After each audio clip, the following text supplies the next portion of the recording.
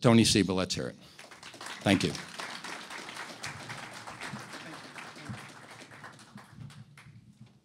Mike, thank you so much for that introduction.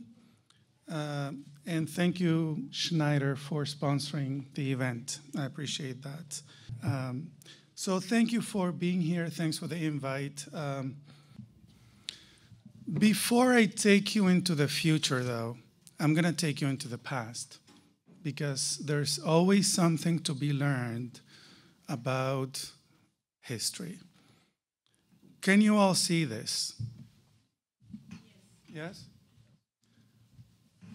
Where is the car? Can anyone tell me this is a picture from New York City, 5th Avenue, Easter 1900. Where is the car? All right, I won't keep you waiting. I know some of you are hungry.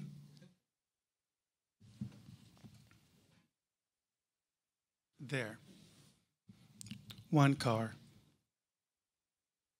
This is 13 years later, same place in New York, 5th Avenue, Easter parade.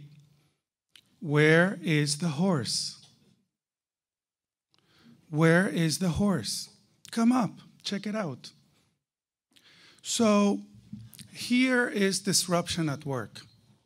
And this is not the first time that we're going through a disruption. Society, industry has gone through many, many, many disruptions in the past. And this was one of the major disruptions in transportation. And to go from all horse to all cars took about 13 years. And that's history, and we can learn from that. Now, let me define disruption. But before that, let me tell you, there are three major concurrent disruptions that are going to change everything about energy and transportation over the next 15 years. By 2030, transportation and energy will be nothing like what we have today. But what does disruption mean? Because we bandy this word around a lot. What is disruption? Let me quickly define it. Disruption, a disruptive product, is when a new product or service basically creates a market. So EVs have started to create a market, but at the same time, it destroys an old market. It can transform it radically or destroy that market. That is a disruptive product or innovation. And 10 years ago, as some of you know, Kodak was the #1 company in photography, or should I say the company formerly known as Kodak. And so that's one of the disruptions that we have seen over the last decade. And usually, there's something interesting about disruption. It's usually the experts and the insiders who basically say, nah, never gonna happen. Not in this lifetime. No way, it's gonna take 100 years, Good boy, go home, right? But there are some technologies that basically will show you, and that's what I'm gonna do today, that are disruptive. And I'm gonna start with the electric vehicle. It's one of the three things I'm gonna talk about today, the electric vehicle. And some of you have already started talking about it, and there are some EVs outside. And so you probably know that the 2013 Motor Trend Car of the Year was the Tesla Model S. This is not the EV of the year or the alternative car of the year. This is the car of the year. Consumer Reports said that the Tesla Model S was the best car they have ever tested, ever in history. And already the Tesla Model S is the #1 selling car in its category, 70,000 plus luxury vehicle. So basically, a car that did not exist 10 years ago is outselling BMW, Mercedes, and Audi, and so on and so forth in that category. Of course, there's the minor detail that some of you may be asking: who can afford an electric vehicle? Now, that's not mine. I actually don't own a car. That's a photo op. But my question is the EV disruptive? At any price, is the EV disruptive? In the book, in the Clean Disruption, I give you 9 reasons. I'm going to run quickly through 5 of them, why the electric vehicle is disruptive.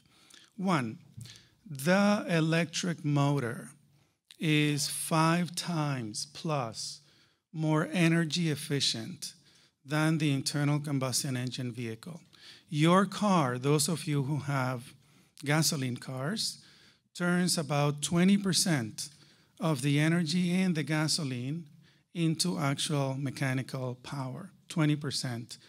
And there is nothing that Detroit can do about that, because there's a minor issue called the laws of thermodynamics that has an upper limit as to how much can be turned from energy in gasoline into actual power.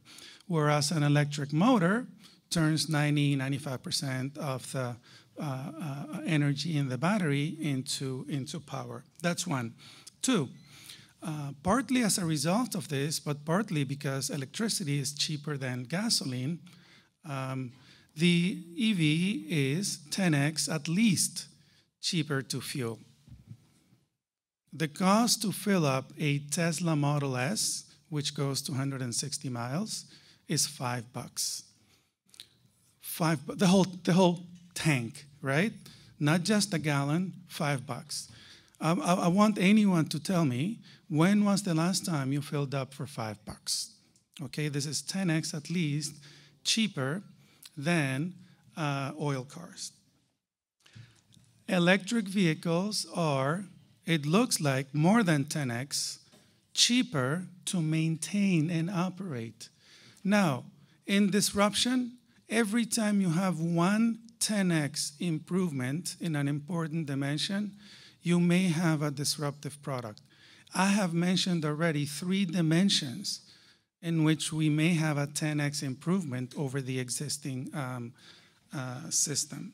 And you may have heard that Elon Musk announced a couple of weeks ago infinite mile warranty. The EV is so cheap to maintain. Electric motors last basically forever, and it has so many fewer parts than a gasoline, than internal combustion engine car, that an EV, it takes almost nothing to maintain. So basically, Elon Musk, the CEO of Tesla, said, look, for 8 years, infinite mile warranty. I mean, drive to the moon and back many times. Within 8 years, you're under warranty. Try that, Detroit.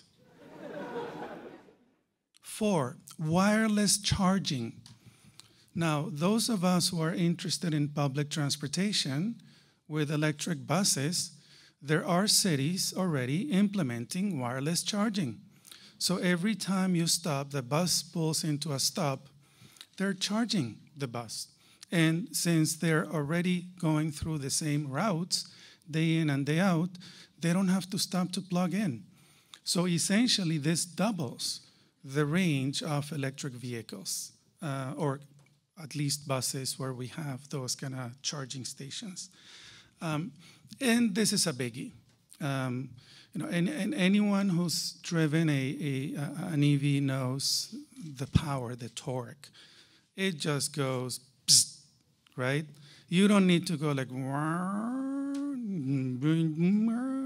right? That's the sound in which we're used to driving over basically all our lives. But when you drive an EV, the torque is instant. You start, and that's why an EV is so much more powerful and goes from 0 to whatever in a couple of seconds, in 3, 4, 5 seconds, something that only the most powerful cars do.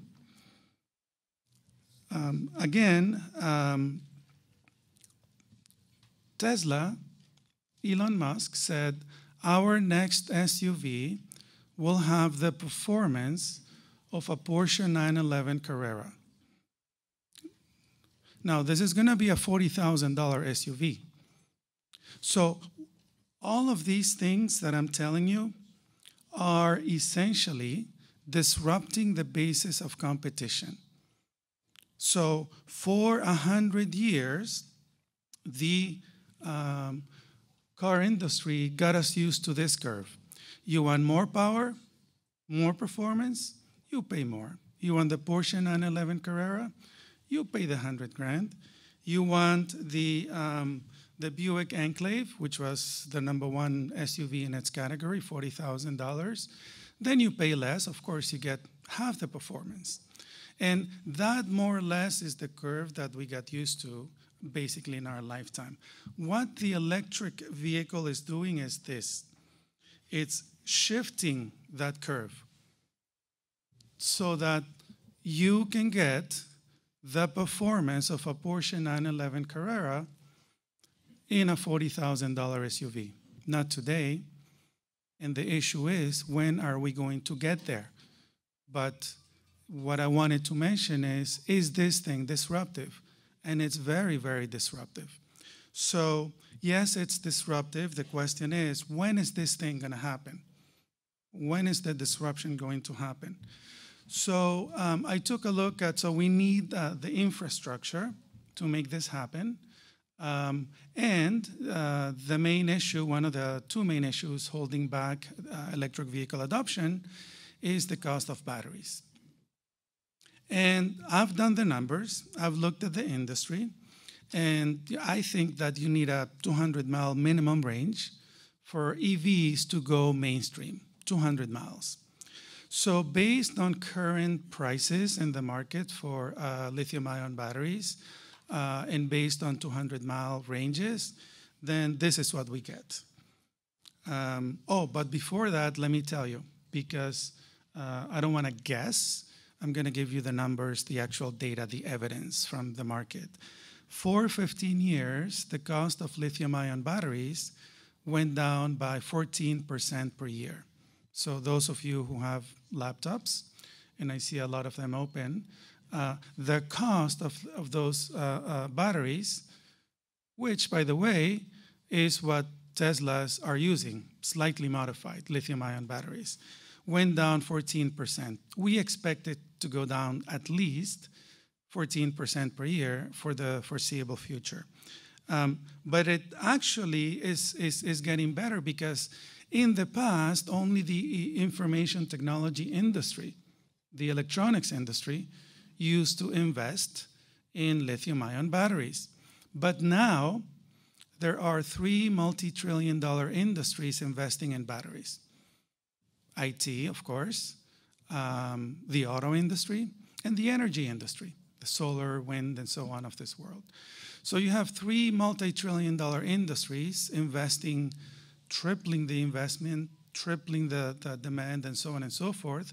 So as a result, the curve, the drop in battery costs is actually accelerating. So over the last 4 years, it went from 14% to 16%. And actually, Tesla is way ahead of this curve, by the way. But as an industry, it went down 16%. And you may have heard about this little factory that Tesla is building. And by the way, I'm using Tesla as an example, not because I'm endorsing them or own stock or anything like that. Tesla is building a $5 billion battery factory in Nevada that single-handedly will double the world's lithium-ion battery capacity. This one factory. just because it's being built, the cost of lithium-ion batteries is going to go down another 30%. And that does not include breakthroughs that happen at that factory, or because others, competition, are going to build their own versions. So here's where we are. 200-mile car, electric vehicle, like the Model S, costs $70,000, $75,000. But if we do the cost curve of lithium-ion battery, which is the main cost item of an EV, then this is what we get. By 2017, 2018, the industry will be able to build a $40,000 electric SUV that goes to 100 miles. Not just Tesla, the industry.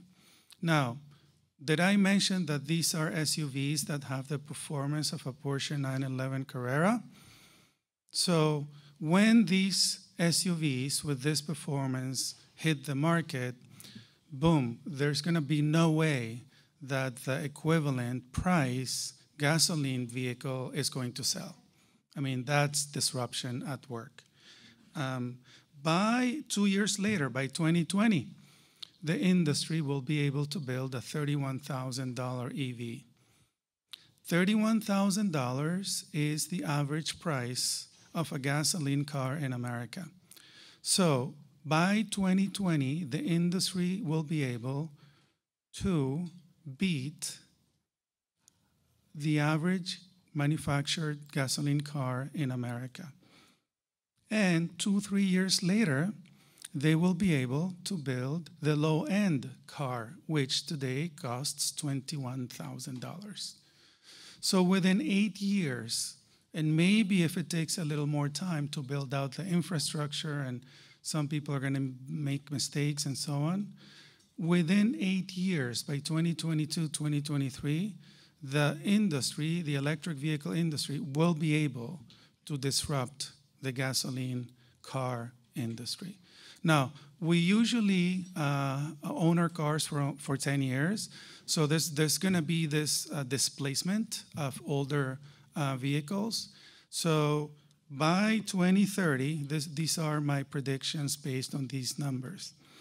The mass migration from internal combustion engine gasoline vehicles from gasoline cars will be starting within the next 3 years, by 2017, 2018.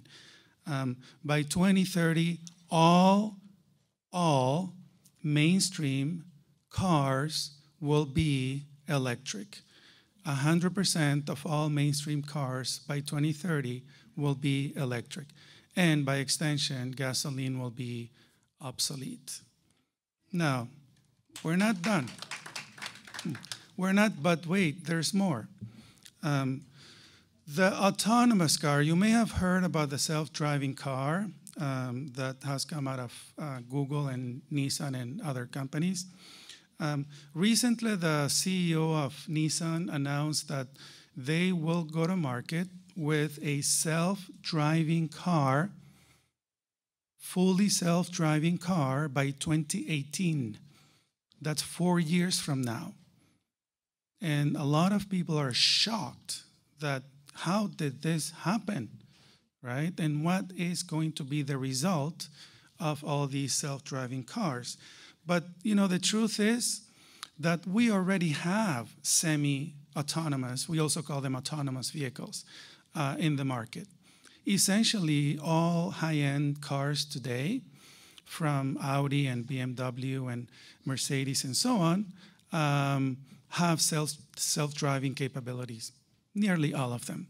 And in fact, they have been migrating to the medium and the low end. So this is something that has been happening already. Parks that drive themselves, that park, self-park, or that maintain a certain distance between cars, or actually will brake if you're not paying attention. I think the Class C, the Mercedes Class C, already is self-driving on the highways, already. Okay, so this is something that has been happening for a while. It's not a binary zero, non-zero. The NHTSA, the National Highway Transportation Safety Agency, has a 5-level matrix from 0 to 4, basically saying, okay, you're a level 0 if you have a car that the human is the driver all the time, 100%. And you have a 1, and you have a 2, and you have a 3, and basically you have a 4 when you have a fully autonomous, fully self-driving car where you don't need steering wheels, you don't need a human, you don't need basically a person, period, right? And look at where we are. We already have cars in levels 0, 1, 2, and 3 in the market. At Stanford, we are in conversations with one of these companies to have a self-driving shuttle to go around the campus. Because those of you who've been there, you know how large Stanford is. You just can't walk from one place to another. We have shuttles today, but we're already in conversations. We may have a self-driving shuttle at Stanford, on the Stanford campus, next year. Okay, these things are happening, and they're happening as we speak. It's not in the future, it's now. Now, let's talk about price, because these things must be pricey, right? And this is what a Google car sees. It's pretty fascinating to look at how this technology is called LiDAR, which is short for laser and radar, LiDAR. And when Google disclosed its prices in 2012, LiDAR cost $70,000. 2 years later, it was $10,000. I know a company, I know an entrepreneur in Silicon Valley who claims to be building one with the same functional capabilities for $1,000. So basically, the exponential decrease in costs so far, I've told you about the lithium-ion batteries, LiDAR, and so on and so forth. Think of the electric vehicle and the self-driving cars as computers on wheels, as tablets on wheels. They are progressing, they are getting better so fast that they're getting better at the speed of Moore's law, which is at the speed of the computers that you own. So it's no surprise that companies like Tesla that have started to dominate this field came out of Silicon Valley, and they see themselves more like Apple than GM or Ford. It takes a whole different set of technologies. You have to write software and hardware and computing and so on and so forth, and you have to keep revving pretty much products all the time. So again, it's no surprise that the self-driving car, this one came out of Google, a computer company. So the car companies that actually want to live through this disruption have to get into this right now, or otherwise, wait until I tell you something else. The other question is, will users be ready for this? Cisco Systems did a survey, and this is the result. Depending on the country, 95% of Brazilians say, I will use a self-driving car right now. Right now. It's not even in the market. China, India, US, 60% of the market is ready to get into a self-driving car. Another part of this survey said, would you put your kid in a self-driving car and send her off to school? And the numbers were pretty similar. So people are pretty ready for this kind of car. Now, here's another disruption that is going to come out and those of you who are in urban design and architecture and landscaping, we're really not good drivers. People ask me, can I trust a self-driving car? Well, test-driving cars already are better drivers than you are. Period. Sorry, they're better drivers than I am.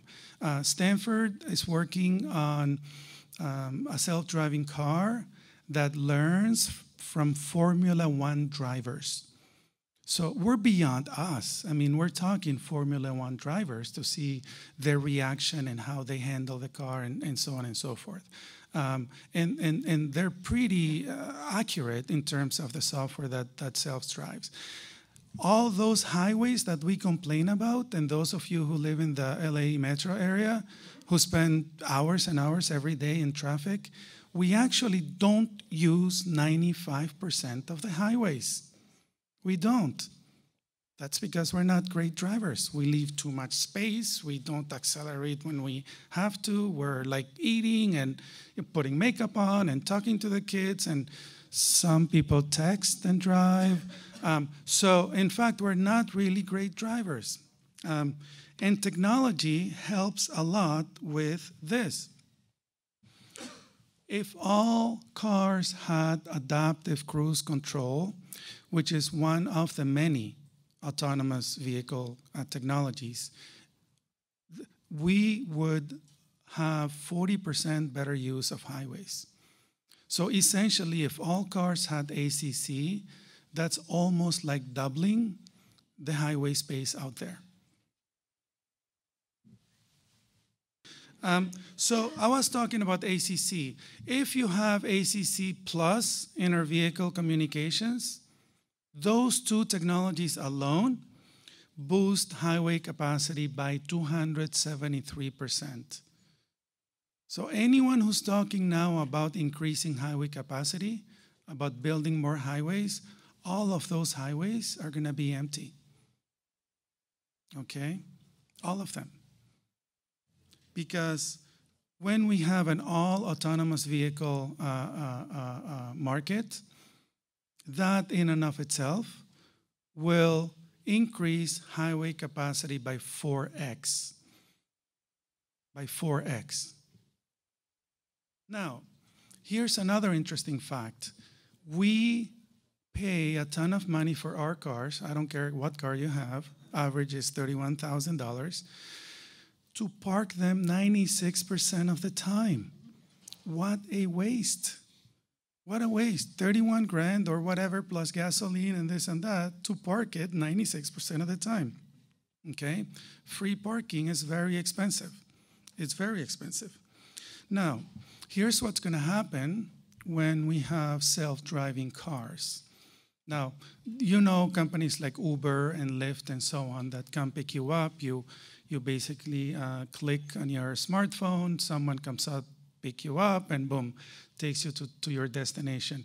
Imagine those kind of software infrastructures with self-driving cars. Basically, they can take you from anywhere to anywhere, anytime, right? You could go at a bar, you could go to school, you could go to work, drop you off, and then go off to pick up somebody else. So what's going to happen is that cars, instead of being parked 90% of the time, they're going to be driving 90% of the time. Essentially, we're not going to need cars. What we need from a car is mobility on demand at a fair price. And by the evidence, early evidence, looks like on a per mile basis, we're going to pay 10x less for this kind of service, car on demand, so self-driving car plus on demand. So we're not going to need to own a car. This is called car as a service, or at least I call it that. And remember 15 years ago when we talked about software as a service, that everything would be on the cloud? Folks would say, me? Use software as a service? I don't think so. And now, of course, most of the industry is as a service. So, conclusion.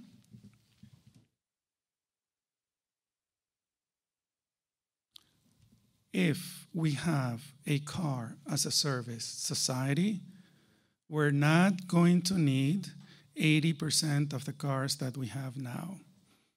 So the industry, the car industry, is going to go from selling 100 million cars a year to selling 20 million cars a year.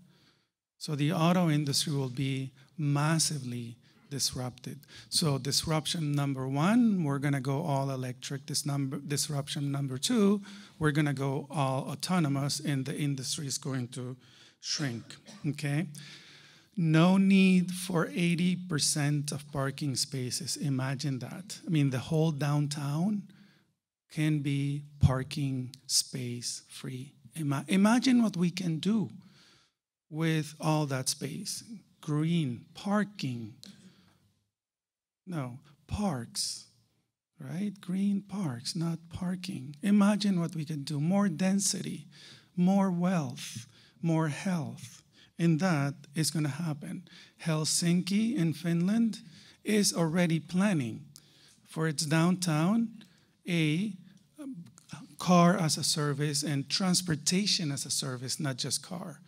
Ferries, buses, bikes, everything as a service, where you can call it from your smartphone by 2025. That's only 11 years away. So they're betting that this thing is going to happen, and it's not really a bet. We already have most of the technologies. So conclusions from the self-driving car. One is that car as a service will change the concept of car ownership. We're not going to need to own cars.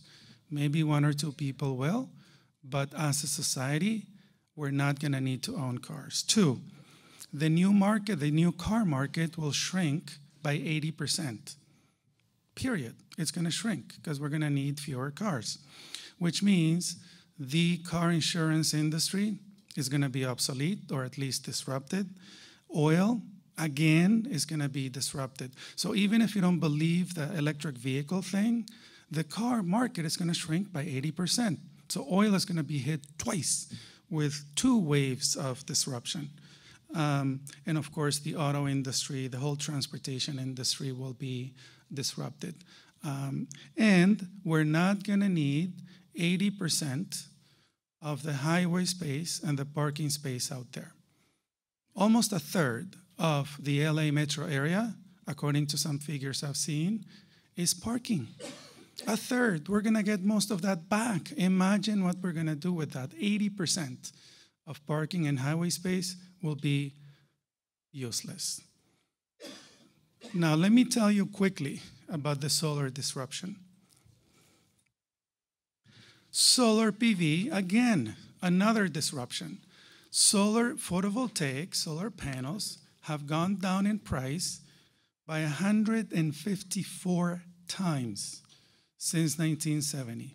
154 times. Now, compare that with, and partly as a result of that, the market for solar has gone up 100 times. So when you have an exponentially decreasing cost and an exponentially increasing market, you usually get a disruptive kind of innovation and disruption in the market. So quick numbers. Solar basically since 2000 has been growing at 43% per year. Despite all the media stuff that you hear about crisis in solar, it's been growing worldwide by 43% per year since the year 2000. Okay, now, if you keep that growth going, it essentially means that by 2030, all the world's energy, not just electricity, all of the world's energy will be solar by 2030. So, of course, you have to ask yourself, can we keep up with that 43% annual growth? So, and that's a question that we need to ask, of course. So let's compare solar PV, which always goes down because it's a technology disruption, with resource-based energy. And when you look at coal, nuclear, natural gas, and oil, since 1970, which is the baseline that I've used, they've all gone up by anywhere from 6 times to 35 times. Oil has gone up 35 times since 1970, right? All of them go up. Now, there's been a dip in natural gas and all that stuff, but look at the numbers. When you compare how solar has done relative to these 4 forms of energy. Since 1970, solar has improved its cost position by 5,000 times relative to oil. 5,000 times. I mean, if you're sitting there in an oil well somewhere and you're looking at this, you think you should be worried? I mean, it's improved its cost position by 1,500 times relative to nukes. And that doesn't include all the massive subsidies that nuclear gets, right? So with the low prices of natural gas with fracking and all that stuff, even including that, since 1970, solar PV has improved unit costs by 2,200 times relative to natural gas. 2,200 times relative to natural gas. Is natural gas cheap? And so this is what's happening, and this is happening everywhere in the world. Now, there are different markets with different prices. I mean, the US alone has 3,000 electricity markets, and there are different tax bases and monopolies and so on and so forth. But this curve, in one way, one shape or another, is happening in every single place in the world. Solar goes down and all the other energy costs go up. That's been happening since 1970, right? I mean, I put out all the data out there. And solar will continue to go down.